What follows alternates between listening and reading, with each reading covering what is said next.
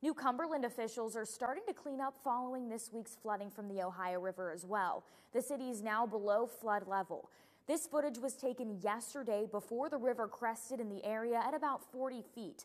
The New Cumberland Volunteer Fire Department says they're doing their best to help the community during this time by providing dumpsters, basement pumping, and cleaning supplies. Dumpsters are available behind the fire station and can be used all weekend between 10 a.m. and 8 p.m. Volunteer firefighters and community members will also be available to help pump floodwaters out of basements. If you need your basement pumped, you can call dispatch at 304-564-4139. And cleanup is continuing